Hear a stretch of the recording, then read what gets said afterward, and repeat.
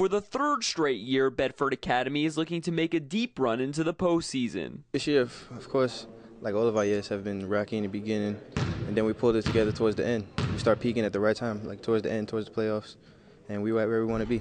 The Panthers finished the regular season 19-4, earning the 4th seed in the Class A playoffs. We have to stay consistent, and we have to, be there for each other, because one thing about the playoffs can be a very emotional, rugged time. Not only is Bedford Academy dominating right here on the court, but it's what they're doing in the classroom that's even more impressive. I would take our team against any other team, AA, whatever you want to call it, as far as academics. As a team, the Panthers have a combined 92 average. To be on the team, you have to have an 80 average, so you have to work hard on and off the court. Coach Rob Phelps makes each player sign a contract, saying if they don't keep their grades up, they can't hit the court. There's no reason why you can't be a student athlete, a good student, and a good basketball player as well. First, he wants to make us good men, and then we have to have our education, and then it's basketball. I get calls from colleges. The first thing they ask me is, how am I doing in my classes?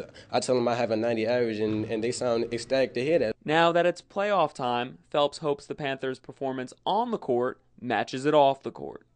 At Bedford Academy, Jason Lewis, MSG Varsity.